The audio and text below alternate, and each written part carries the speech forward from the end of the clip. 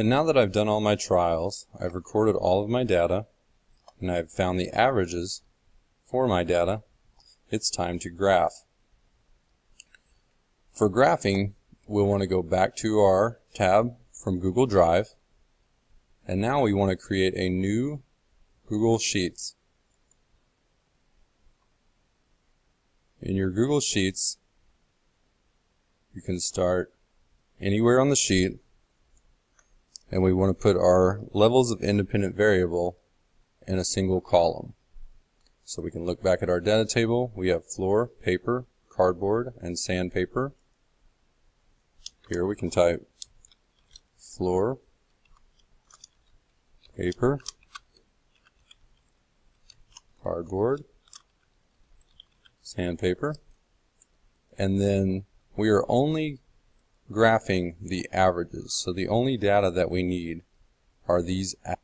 And as long as I went in order, I can just remember the information 6, 5, 4, and 2. We can put that here 6, 5, 4, and 2. And once I have that done, I will want to highlight this by clicking and dragging. I'll go to Insert, go down to Chart. Chart's the word that Google uses for graph, and it'll bring up a chart editor. Now we have to select the type of chart that we want to use. We have a line graph and our bar graph in the first column as the two selections. So let's look at our independent variable. We have floor, paper, cardboard, and sandpaper. Since this is not a numerical independent variable, it's non-numerical, we want to use a bar graph. So we have a bar graph selected, and then we want to go over to the Customization tab. Every graph has to have a title. If you need to relook at yours, you can scroll back up on your document, or if we just simply want to copy and paste this in, which is what I will do, Control C, and here to paste, Control V. And when you click out of the box, you'll see that your title shows up above your graph. Next, we can move down to the legend, and since we're only graphing our averages in our experiment, we don't need a legend. So we'll take this, click, and we'll turn our legend to none, and that will make our legend disappear on the right side of our graph. Then as we scroll down, you can see font and background. We can change if we choose to do so.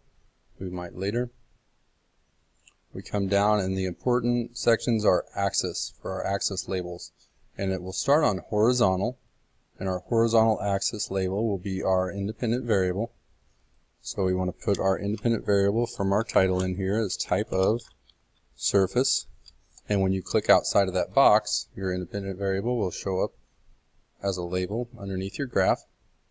And now we need to add a label for our dependent variable. So what we need to do is go back to axis, click the arrow to pull down, and we'll go to left vertical. Left vertical is this side.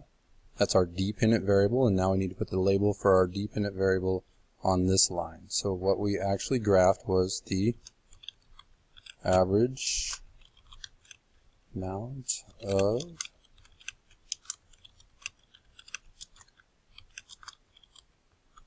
and we need to have our units on this as well. So this was measured in seconds, the lowercase s in parentheses. Later on we could change the font style for that as well. If we click outside, our label shows up. We can now continue to scroll down. Right now we can skip all that stuff. We'll come down here. If we so choose, we could add data labels, a value, so we knew which value each column was at. And since we're Republic Middle School, I'm going to go ahead and change our colors around a little bit. And we'll scroll all the way back up here. And I'm going to change our background to orange. That looks a lot more like us. And I want to hit Insert. So now I have this nice graph. Since I forgot to earlier, I'm going to title my sheet Example Graph. And what we want to do is click on this small arrow on our graph once it's finished. We want to copy chart, and then we can move back to our lab report. Scroll down to our graph section, and we can paste that in. And there it comes.